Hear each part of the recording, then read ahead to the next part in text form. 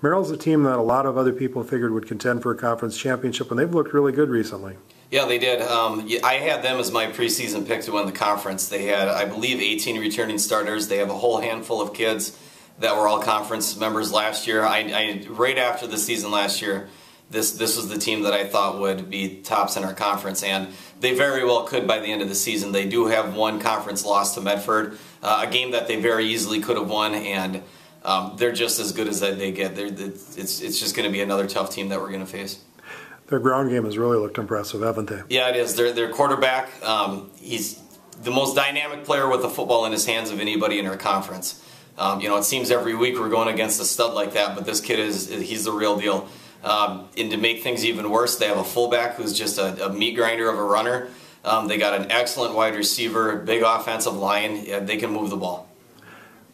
The guys get a chance to come home and play at Weichel Field again.